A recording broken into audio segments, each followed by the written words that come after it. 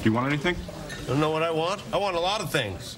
I want to be with the woman I love on Valentine's Day. Despite the pandemic, remarkably, we're in the midst of a dating renaissance.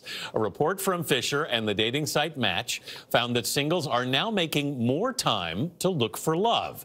They're refining what they're looking for in a partner and rethinking how and where they find love. Apparently, love is looking better.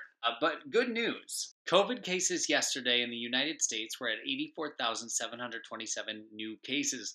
That's lower than we've had in a lot of months, and it's the lowest average cases we've had in a long time. So average cases are lower than 100,000 cases.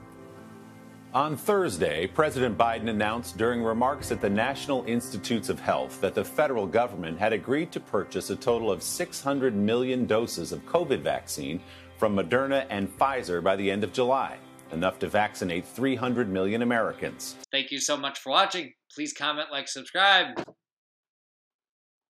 Happy Valentine's Day. This is Reporter Blue from Blue Collar News, signing out.